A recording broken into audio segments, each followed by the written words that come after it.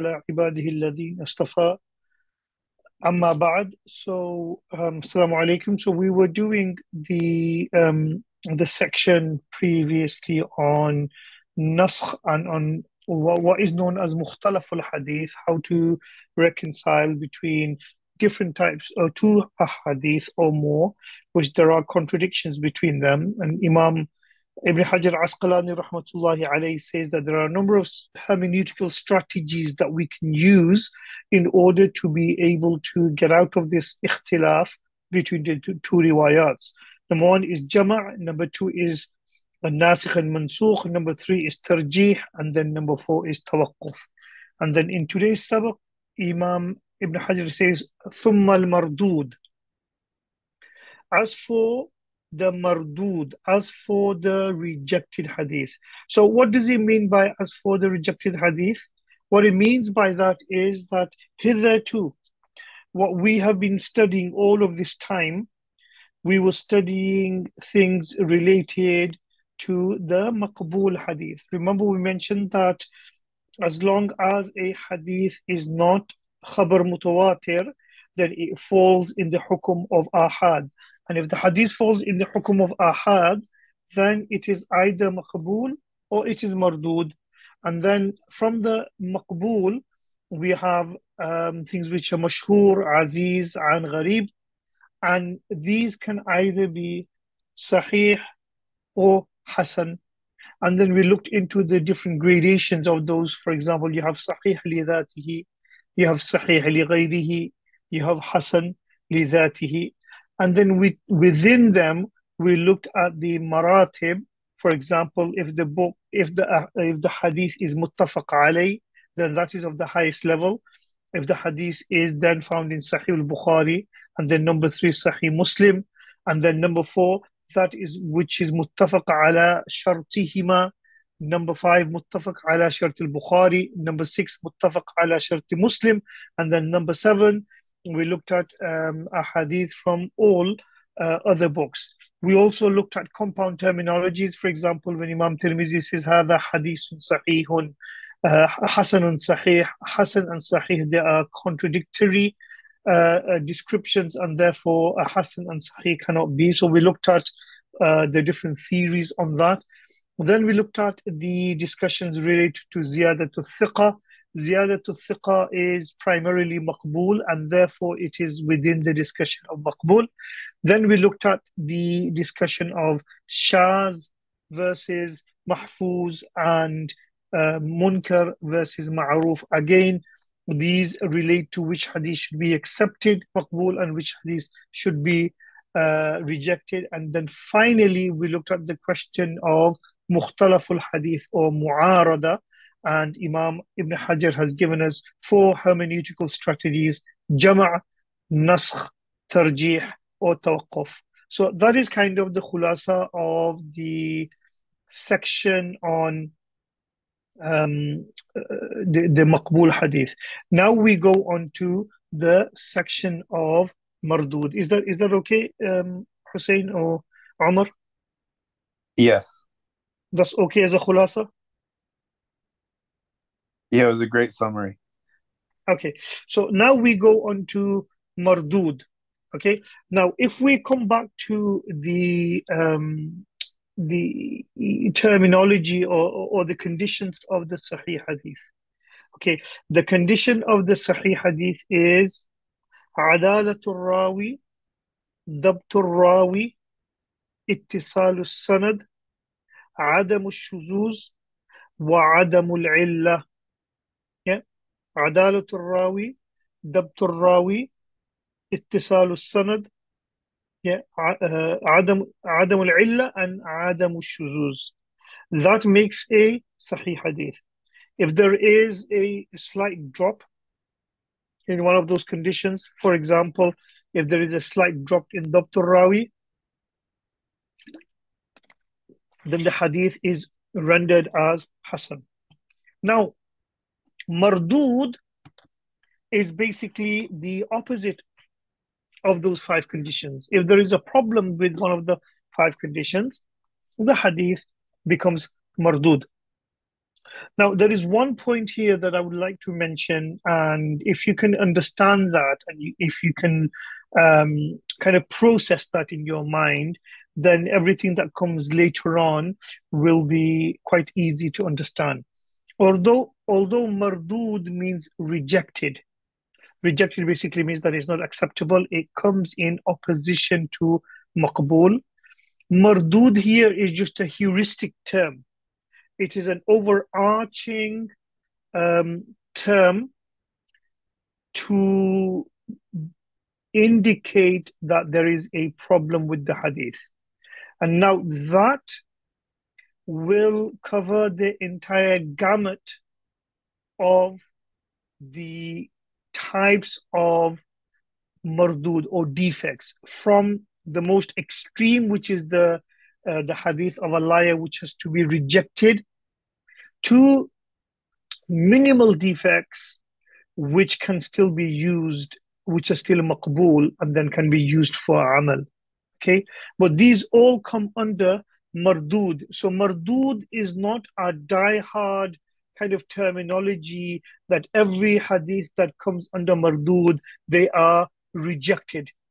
Okay, every hadith that comes under mardud, they are rejected. No, it is just a heuristic device to loosely categorize and to indicate that a hadith is weakness. Now, depending on the intensity of the weakness, the hadith is either accepted or the hadith is either rejected. Does that make sense? Yes. Omar?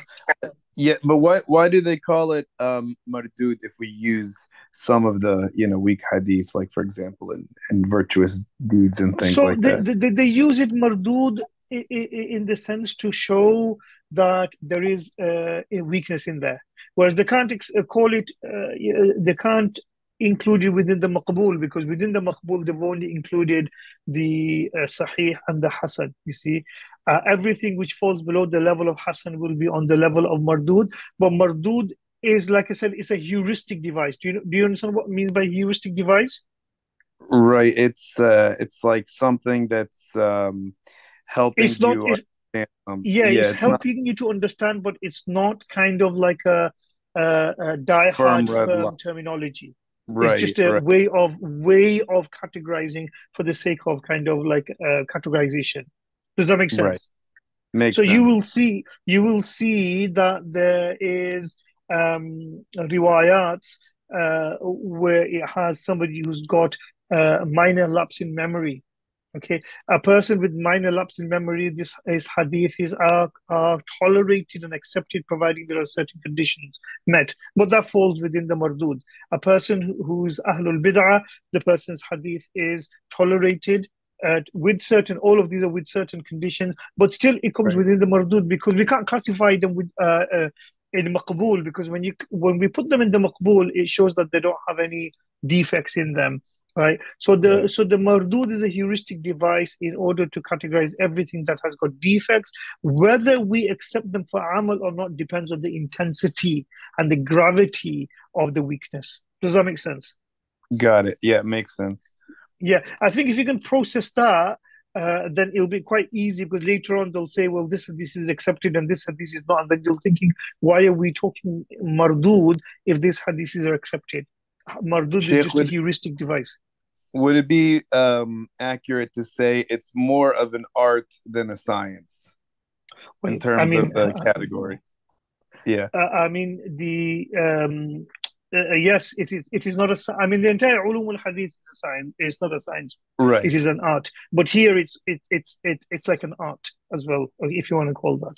Okay. right, وموجب الرد, right? وموجب الرد إما أن يكون لسقط من إسناد أو طعن في الراوي على اختلاف وجوه الطعن.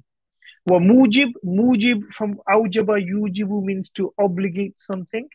Mujibur rad basically means the thing that obligates the rejection. In other words, the causes of rejection, yeah, is two. It says either there is a problem with the isnad, imma an yakuna li siqtin min isnad, either there is a omission and drop in the isnad, أو طعن في راو, or there is a criticism in the rawi, right? على اختلاف وجوه الطعن, based upon the different criteria for criticism. Now, here, all five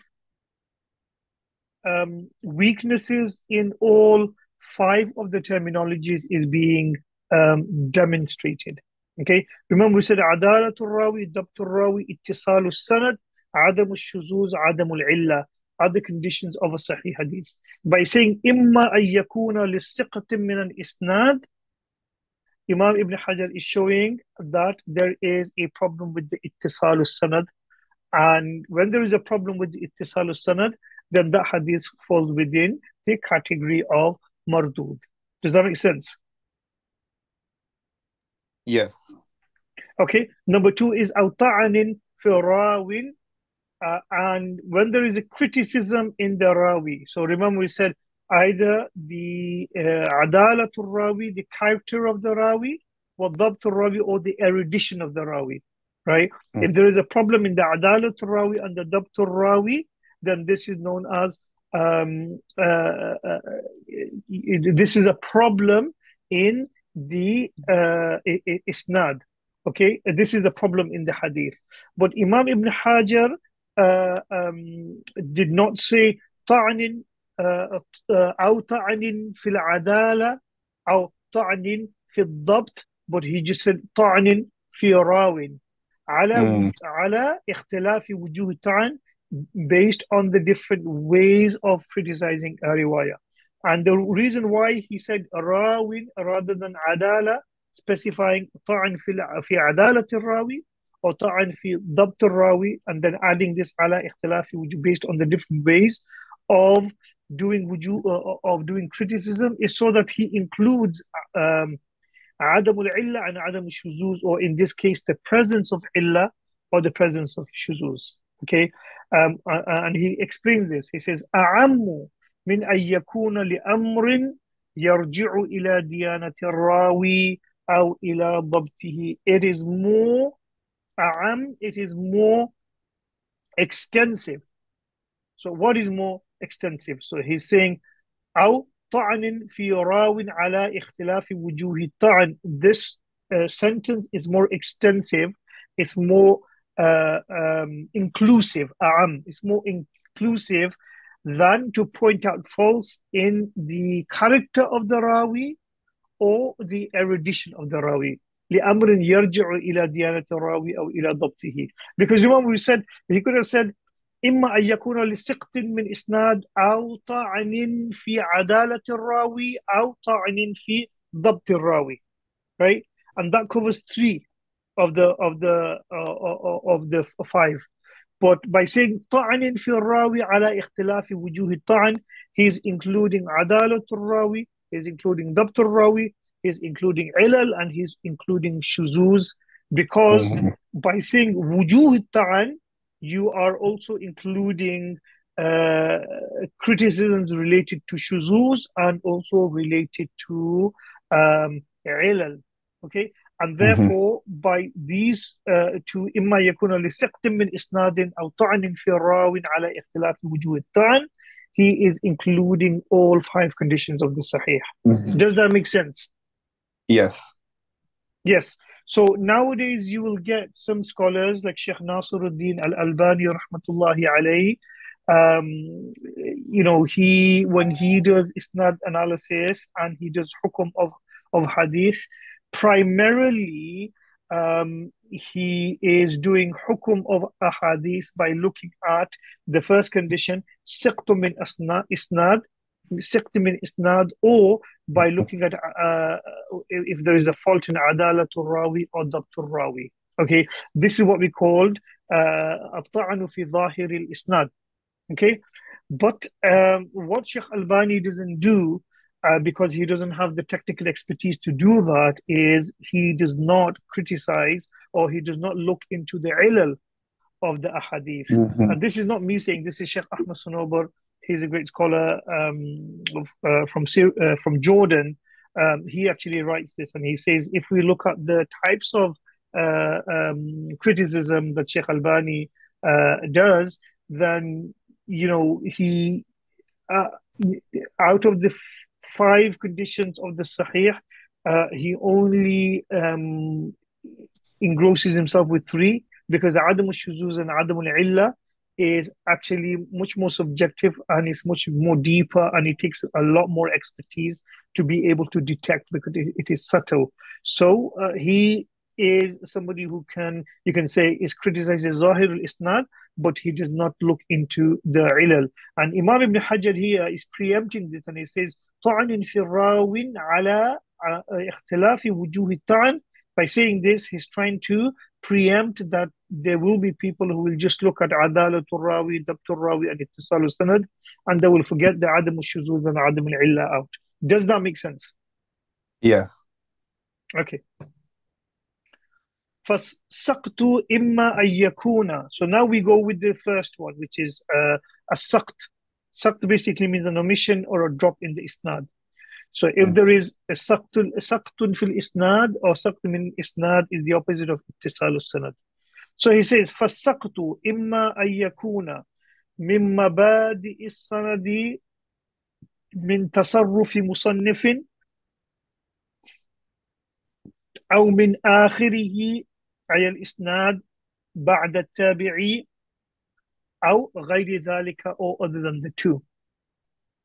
That the drop and the omission in the isnad is either from the mabadi sanad, it is either from the beginning of the isnad, and the beginning of the isnad is the portion of the isnad that starts with the author, for example, like Bukhari. The end Mm-hmm. of the isnad is the part of the isnad which ends with the Prophet ﷺ. So although from the point of view of who is the author of the hadith, the beginning of the isnad is the Prophet, then the Sahabi, then the Tabi'i. But for the point of hadith isnad analysis, we say that the beginning of the isnad is the point of the author, and the end of the isnad is where the matan sits. Does that make sense? Yes. Yeah, because sometimes it gets confusing which is the beginning and which is the end. Mm-hmm. So the beginning of the isnad is the point which is from the musannif, for example, of Bukhari. So if there is a drop in the isnad min mabadi sanad, from the beginning of the isnad, min tasarrufi musannifin, and it is done by the author. It is done by the compiler. So let's say it's Imam al-Bukhari. He is the author, and he is the one who is doing the drop. Yeah? So either that, أو من آخره أي الإسناد, or the omission is at the end of the isnad after the tabi'i. Okay, after the tabi'i. So after the tabi'i, naturally, is the sahabi that comes. Then after the sahabi, it is the Prophet sallallahu alaihi wasallam. But here So, we are stopping short on the tabi'i, and that's where and then the sahabi is missing. This is called a saqt fi akhir al-isnad. Does that make sense? yes.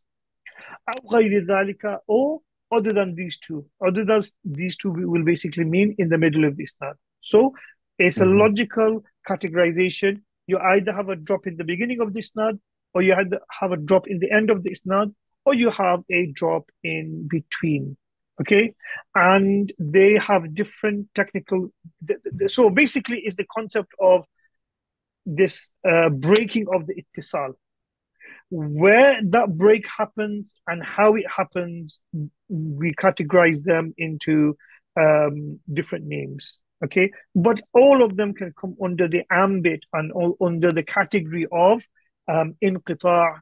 All of them can come under the category, the linguistic category of inqita', but due to where this inqita' happens, we give it technical terminology. Does that make sense?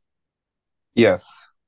Yeah, I'm just going to get my pen out. Just give me 1 minute, okay? No problem. My pen is in the room, so let me just mute.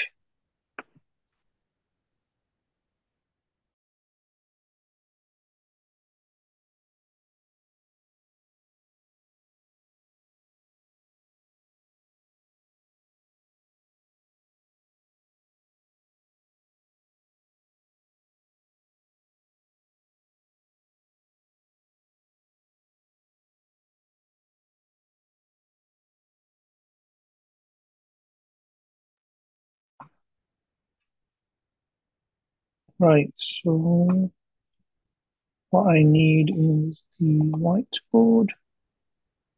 Open.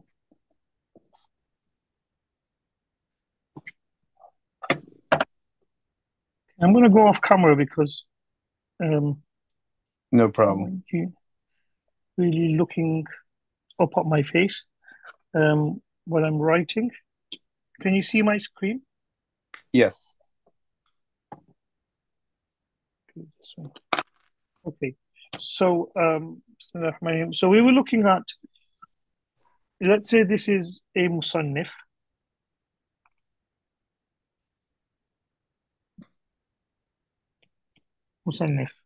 right? Then you have, oh, It disappeared. not sure what happened there.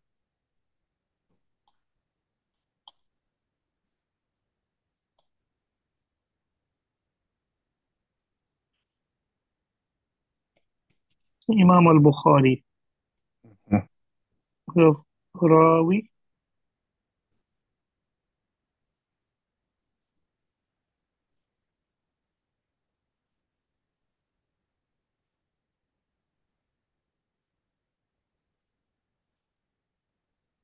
and you see this, Yep. yeah? So if Yep. we have a break, no, actually, let's put another person in there so that will make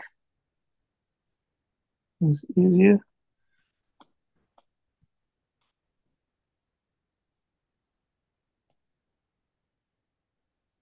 Rawi, Tabi'i, Mhm.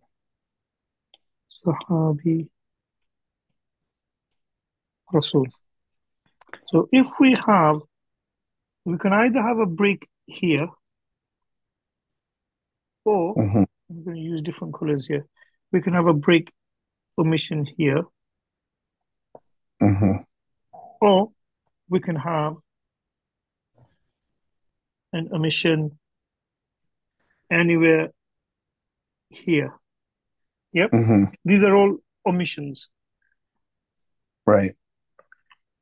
This one, if there is a break in the beginning of the isnad, It's the this is red one. called al-mu'allaq.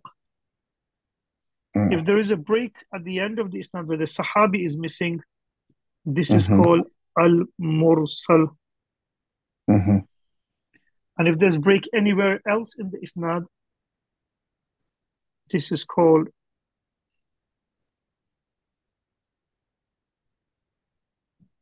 al-munqati'. Mhm. It didn't come out right.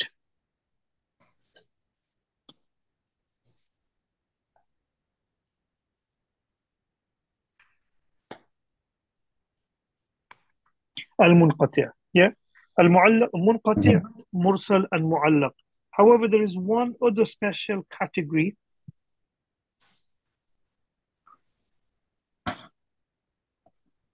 yeah, which is when there are two rawis missing consecutively, yeah, consecutively when there are two rawis missing, this is called al-mu'dal. Mu'dal from the word adal, which basically means complicated. Okay, so what we Mhm. have is all of these fall within the ambit of inqita'u sanad. Yeah, linguistically, Mhm. inqita' as-sanad, which basically means a drop in the isnad, as opposed to ittisalu sanad, right? Inqita'u sanad. If it's in the beginning of the isnad, then it is known as al-mu'allaq. If it's at the end of the isnad, it is called mursal. If it is anywhere else in the middle, it is munqati. However, if there are two isnads, two rawis missing consecutively, then this is called al-mu'dal. Does that make sense? Yes. Yeah, we will get back to this again. Mhm. فالسقط إما okay. فالأول المعلق سواء كان الساقط واحدا أم أكثر. So if there is a split from the beginning of the isnad, it doesn't matter whether there is one saqt, there is one omission or more, then this is called mu'allaq. So as long as you start from the author, if the drop is happening consecutively from the author, then that is called mu'allaq. So for example, if I was to give you a an example of mu'allaq, what is it? Mu'allaq, let's say Bukhari, Rawi, Rawi, Rawi, Tabi'i, Sahabi, Rasul. Right. So if we have this will be a right, this is omitted. And then Bukhari is narrating from his teacher's teacher, and he's omitted his teacher. This is called mu'allaq. Yeah. Mu'allaq can also be this. Bukhari, he is omitted two teachers, and he is the one that's doing it. This can also be a mu'allaq. This is also a mu'allaq. Wow. This is also a mu'allaq, right? Wow. And so what will Bukhari say here? Qala Rasulullah sallallahu alaihi wasallam. So this is what we say. This is what we do. We're always doing mu'allaq. When we mention a hadith, we say the Prophet sallallahu alaihi wasallam said, Qala Rasulullah sallallahu alaihi wasallam, innamal a'malu bin niyat. When we're dropping the isnad, this is actually mu'allaq, ta'liq. Okay? And mu'allaq is a sign of weakness. It's a sign of rad. Not when we do it, because if I say قال رسول الله صلى الله عليه وسلم إنما الأعمال بالنيات, then everybody knows, and I say this hadith is in Bukhari, then everybody knows that Imam Bukhari has got the isnad for that.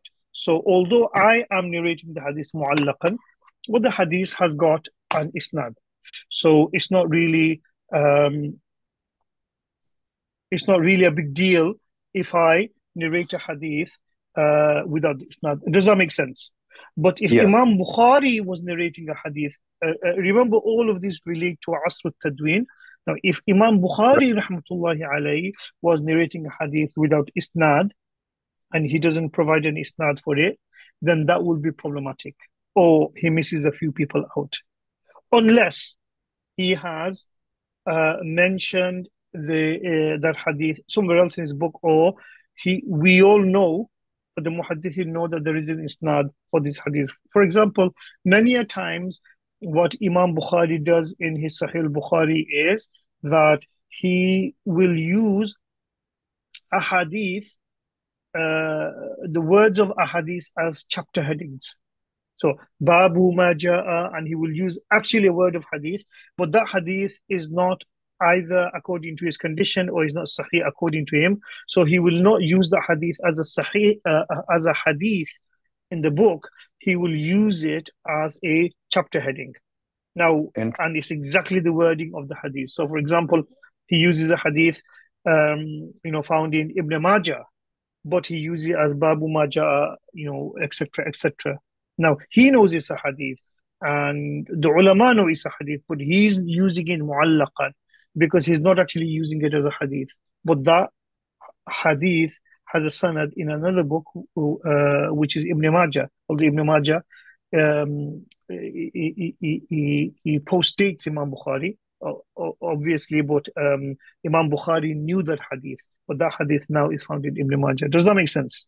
So this is what it means that we're looking at the Asr of Tadween, and if a narrator during that time was to bring a hadith and they didn't bring an isnad for it, or they missed out some people, from the beginning of the isnad, then this will be called mu'allaq. Because how do ulama then kind of analyze the hadith? Does that make sense? Makes sense.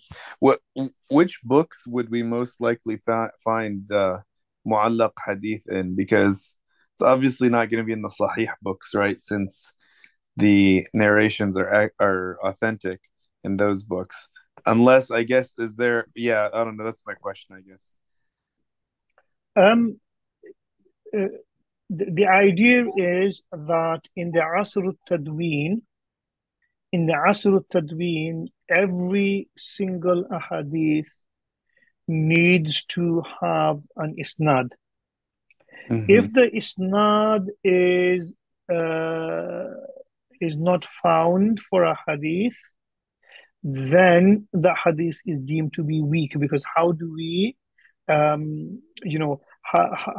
do we ascertain whether this hadith is sahih? Because if the isnad is missing, okay. So Got it. this is the assumption.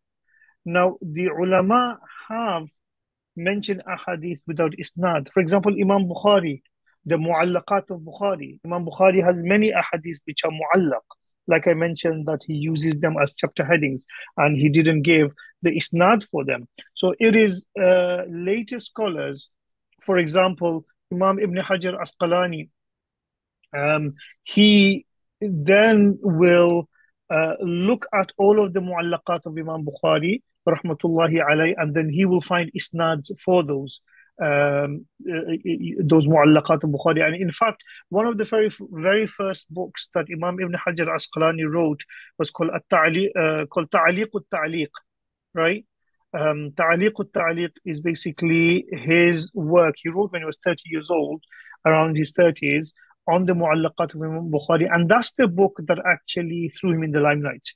And the ulama, they saw that he is writing on the Mu'allaqat of Imam al-Bukhari, and his um, Imam Bukhari didn't tell us what those isnads was. He collected all of those isnads. So he became famous, called Ta'liq al-Ta'liq. Similarly, there is a concept called Balaghatul Malik.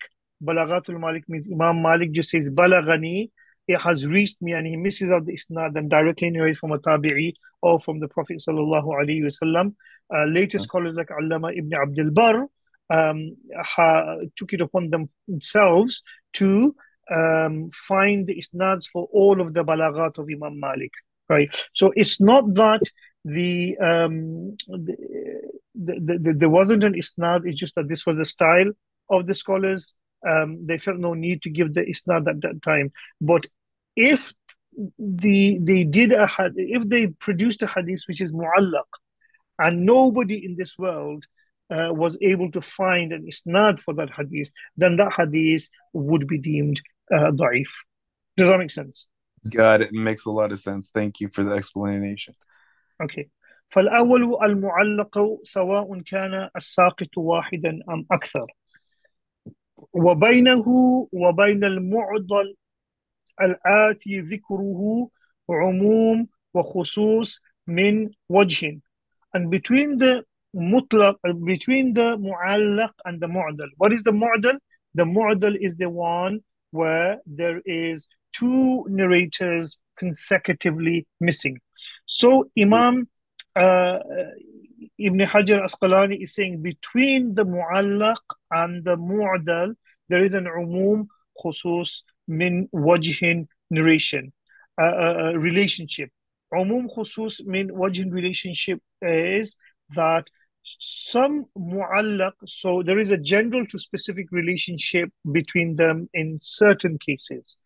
And what those certain cases is that certain mu'allaq are mu'adal and certain mu'allaq are not mu'adal.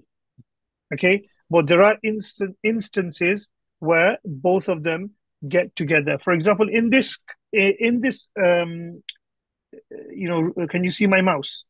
Yes. In this isnad, what we find is that there is no relationship between mu'allaq and mu'dal, right? Mu'allaq is the missing from the beginning of the isnad, and mu'dal is two rawis which are missing. But if we were to do it something like this, right? If we were to do the, let's take a different color, light blue,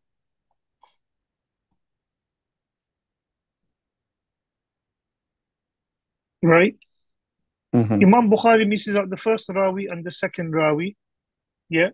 Then we will say that this isnad is simultaneously mu'allaq and mu'dal. It's mu'allaq because the beginning of the isnad is missing, and it's Right. mu'dal because two isnads are consecutive, two rawis are consecutively missing. Does that make sense? Yes.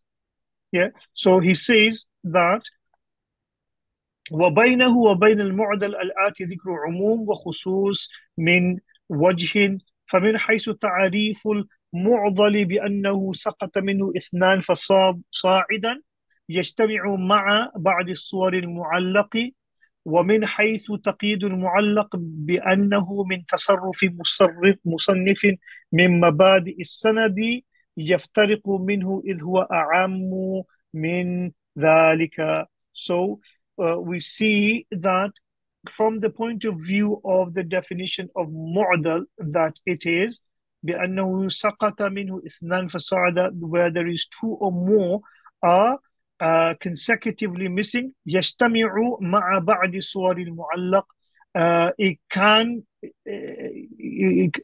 collate together in some circumstances with the mu'allaq, like we have done here, that two are missing, and because it's the bidayah to sanad is mu'allaq, and because there's two missing is mu'dal.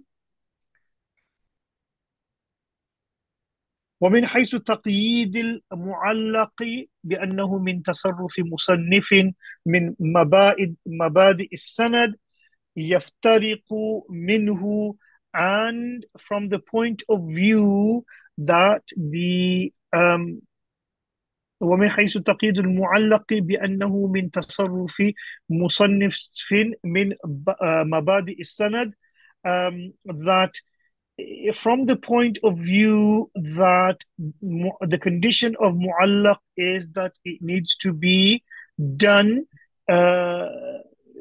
by the author in the beginning of the من مبادئ السند, in the beginning of the sanad, يفترق منه, the mu'dal is different than that, إذ هو أعم من ذلك, because the mu'dal is more general than the mu'allaq. The mu'allaq basically is that it has to be narrowly confined to the beginning of the isnad, and the musannif needs to be doing that. Whereas the mu'dal is that it can be found anywhere else in the isnad, and it's not necessarily the author that is doing the drop, it might be somebody else. So if we were to give you an example, for example, if I was to give you an example of, again, Imam Bukhari, and we'll put Ra here for Rawi, Tabi'i, Sahabi, Rasul, right? Let's say that there are two people missing here. Yeah. Two people missing here is mu'dal, but it's not necessary that Imam Bukhari is the one who's making the drop. It can be this Rawi here who's making the drop, right, or it can be this Rawi here who's making the drop. It's not necessarily Imam Bukhari who's making the drop. Whereas in the case of mu'allaq, it is the musannif who has to be making the drop. Does that make sense? Makes sense, yeah. That's what it's saying. وَمِنْ حَيْثُ بِأَنَّهُ مِنْ تَصَرُّفِ مُصَرِّفٍ مِمَّا. So basically saying that there are instances where a mu'allaq and mu'dal will coincide, and there are instances where they will not. coincide. Mm-hmm. وَمِن صُوَرِ الْمُعَلَّقِ, and one of the examples of a mu'allaq is أن يحذف جميع السند ويقال مثلا قال رسول الله صلى الله عليه وسلم. Okay, so like the way that we do, قال رسول الله صلى الله عليه وسلم بني الإسلام على خمس. This is mu'allaq. Okay, Mm-hmm. but we don't call that weak. The reason why we don't call that weak is because the isnad is established for that hadith and we know which book it's from. It only becomes weak, or it only was weak when the hadith were being collected and somebody just came out with قال رسول الله بني الإسلام على خمس and didn't give the isnad to be checked. That's when a Mm-hmm. mu'allaq is weak. Does that make sense? So we shouldn't confuse what is being said in the Ulum al-Hadith book with our practices today, because our practices, even though it is called mu'allaq, right, does not have an effect on the hadith because everybody knows where the hadith is and they can go and check up the isnad. Does that make sense? Got it. Yes, it makes sense. But for a muhaddis to say قال رسول الله صلى الله عليه وسلم without giving an isnad, that is mu'allaq. ومنها Mm-hmm. أن يحذف إلا الصحابي أو إلا التابعي والصحابي معا. Or somebody can say عن عبد الله بن عمر رضي الله تعالى عنه قال النبي صلى الله عليه وسلم بينما نحن عند رسول الله صلى الله عليه وسلم ذات يوم. عن عمر بن الخطاب رضي الله تعالى عنه قال رسول الله صلى الله عليه وسلم بينما نحن عند رسول الله صلى الله عليه وسلم ذات يوم إذ دخل علينا رجل. And you just mentioned Abdullah, what's his name, Umar ibn Khattab رضي الله تعالى عنه from the Prophet صلى الله عليه وسلم. Again, the isnad only has the Prophet صلى الله عليه وسلم and Umar ibn Khattab, but the rest of the isnad is missing. That is also known as mu'allaq. Or you can say عن عبد الله بن عمر عن أبيه عمر عن النبي صلى الله عليه وسلم. That is also mu'allaq. So basically, mu'allaq is missing of anyone. ومنها mu'allaq is missing of anyone from the beginning of the isnad. Okay. Got it. So أن يحذف جميع السند, and then the second one is ومن أن يحذف إلا الصحابي, meaning that the entire sanad is missed, right? Other than the sahabi. So he says قال عمر بن الخطاب رضي الله تعالى عنه على المنبر قال النبي صلى الله عليه وسلم. So the sahabi is mentioned, or the entire sanad is missed out other than the tabi'i and the sahabi together. So the tabi'i and the sahabi are mentioned, but the others are not mentioned. ومنها أن يحذف من حدثه ويضيفه إلى من فوقه.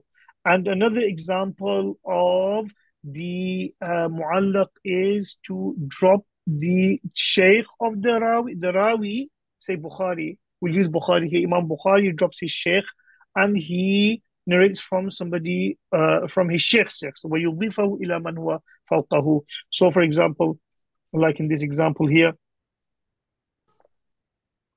if we were to drop it here,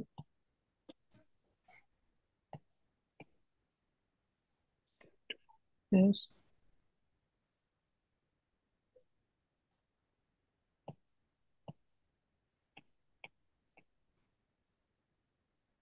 and we will say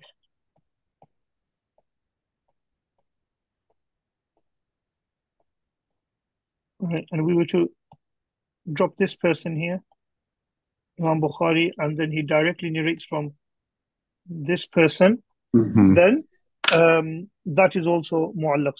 So that's what we understand normally mu'allaq for. But then, as I mentioned, even if this person is missed out, and then the author basically, this person is missed out, and the author goes there, or tabi'i is missed out, and the author says قال Umar ibn Khattab radiallahu ta'ala. All of these are examples of mu'allaq, providing that the isnad is missing from the beginning of the isnad and it is the author that is doing that. Those are the two conditions, that the drop has to start from the beginning of the isnad and it is the author who is actually doing the dropping, right?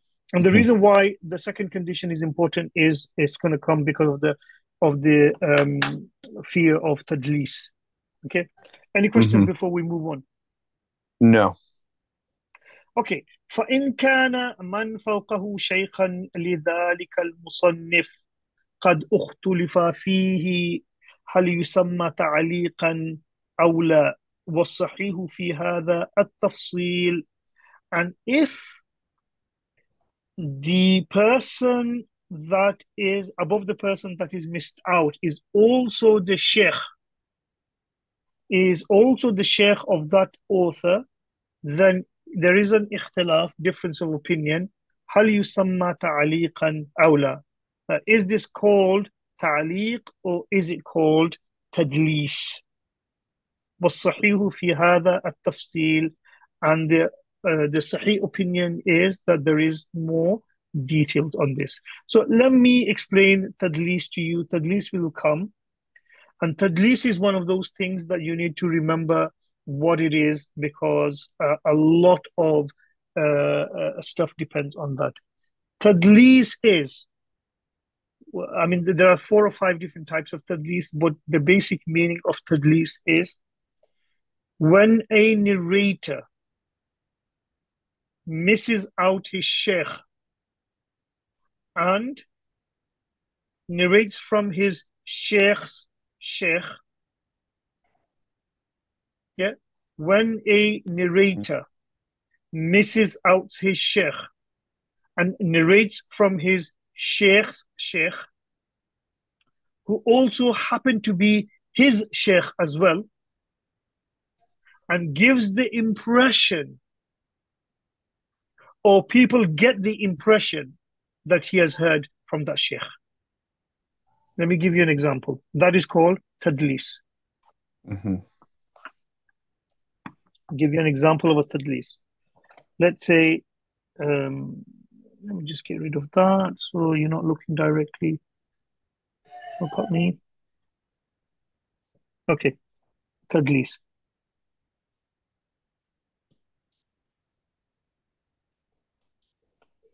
Right. Let's say, call it musannif.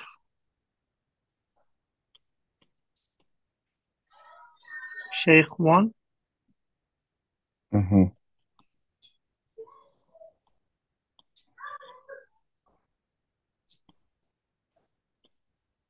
Sheikh 2.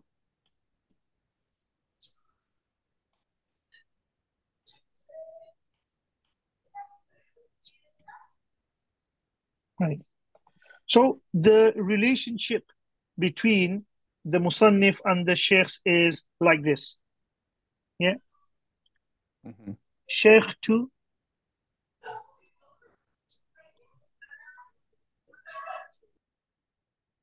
is the teacher. This is the student. Yeah. Yep. And this is the musannif is also the student, but also the musannif is also here. Yeah. Okay. Does that make sense? Yeah. So the Sheikh 1 is the student of Sheikh 2, but the musannif is also the student of Sheikh 2. Can you see the triangle here? Yes. Example of this will be Imam Abu Hanifa.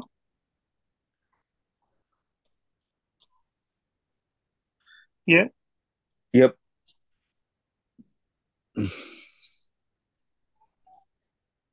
Abu Yusuf,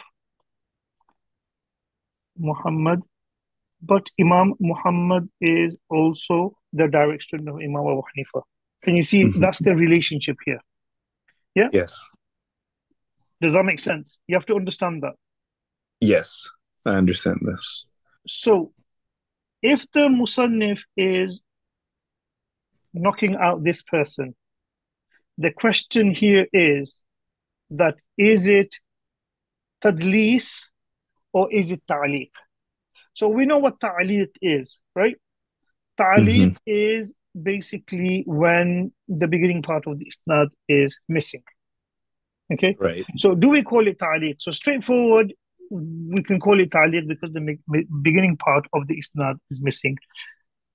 However, should we call it tadlis because the second rawi in line is also the sheikh of the musannif, and the musannif has used terminologies, for example, an or qala sheikh or ani sheikh, or the people got the impression that because the second sheikh is also the teacher, that when they see this isnad, right, they don't think that there is somebody else in the there that's missing, and they assume, even though the musannif did not say that, they assume that the musannif heard directly from the second sheikh.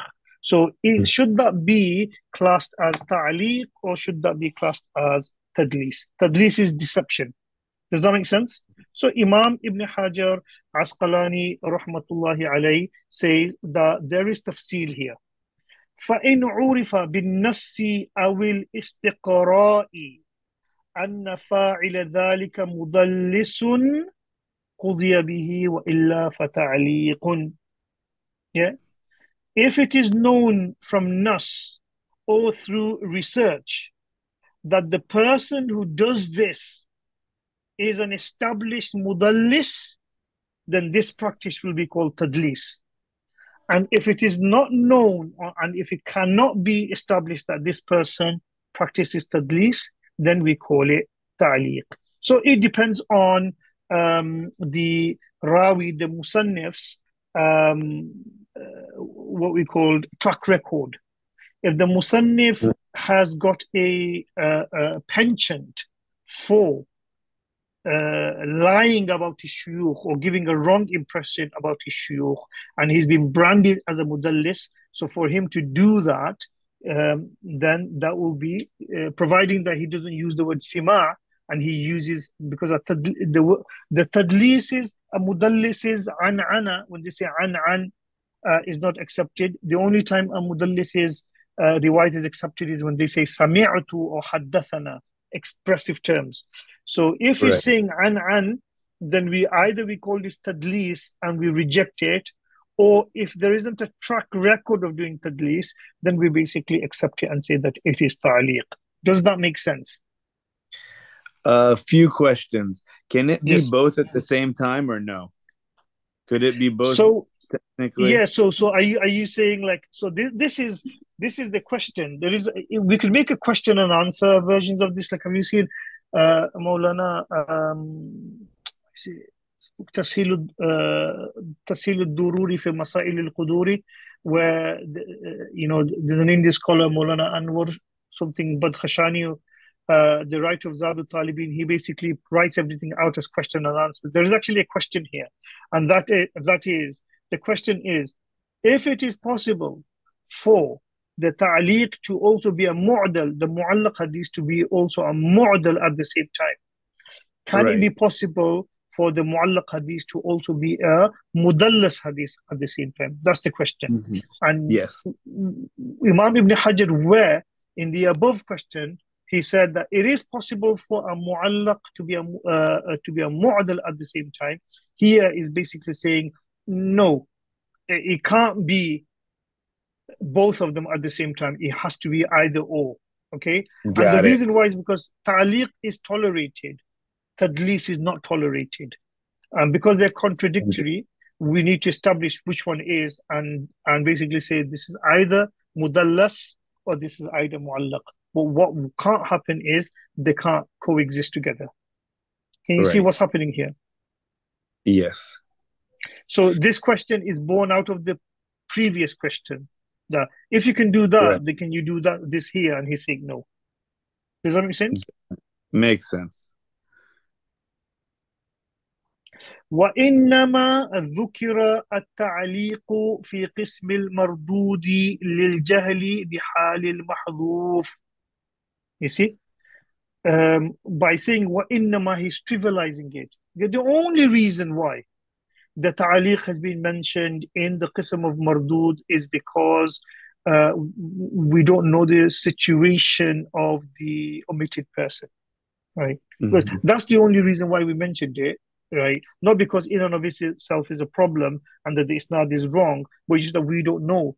That is opposed to knowing that somebody is a known mudallas who's known to deceive. Does that make sense? Makes sense. Yeah. And this is why I basically made that caveat at the beginning that so it says وقد يحكم بصحته إن عرف, that once we know the hal of the rawi, we can declare the hadith Mhm. to be sahih, right? بأن يجيء مسمى من وجه آخر, that the name is mentioned in another isnad, right? Once we know the name of that person, then the hadith is sahih. You see, so this is the caveat that I made at the beginning, that mardud is just a heuristic device, Right. which can include within itself something which is temporarily problematic because we don't know and our knowledge of it is suspended, or something which is inherently diseased and problematic that we have to. It's a heuristic device. It's an art rather than a science. Does that Mm. make sense? Makes sense. Okay, so the next mas'ala that is coming up is called mas'alatu ta'dil ala al-ibham. Mas'alatu ta'dil ala al-ibham, which we will not be going into um, today because it is a kind of difficult and we've run out of time and is nearly Maghrib time now. But I just like to mention that there won't be a class next week because I'm away on traveling. So we will resume the Okay. class on the 8th, inshallah. Is that okay? Inshallah. Yep, that's fine. Are there Thank you any so more much. questions? Jazakallah khair. No questions. And I was wondering, is Hussein, are you here? Yes, Maulana. Assalamu alaikum. Sorry, I joined a little bit late. Okay. Do you have any questions? No, I mean, what I was able to join and everything, I think I've understood. Okay. Okay. Jazakallah. Um, so more important than this is the discussion of tadlis, which is coming, which is quite complicated. So inshallah, once we do so on the 8th, mas'ala to ta'dil al ibham, then we'll go to the mas'ala of tadlis and spend a bit of time on that. And inshallah, then we can move forward. Okay, I will see you in a fortnight's time, inshallah. Okay. So, Inshallah. Maulana, just quickly, I know you messaged saying you might have some questions or you wanted to speak to me about Umrah or something like that. So, I mean, Yeah, we could take that whenever off. you have a chance, yeah, just give me a call whenever. Okay. Works for Okay. you. Assalamu alaikum. Thanks. Assalamu alaikum.